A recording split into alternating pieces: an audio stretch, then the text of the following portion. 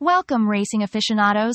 We're at the legendary Imola, where overtaking is as tough as explaining TikTok to your grandma.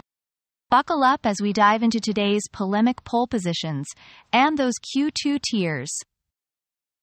Max Verstappen, Red Bull's golden boy, didn't just take pole. He practically waltzed across the finish line. Paying homage to Ayrton Senna, he's now doing the 8-in-a-row dance. Senna's spirit might just be choreographing from above. Cut to Perez and Alonso, who probably thought Q2 stood for quick 2-minute vacation.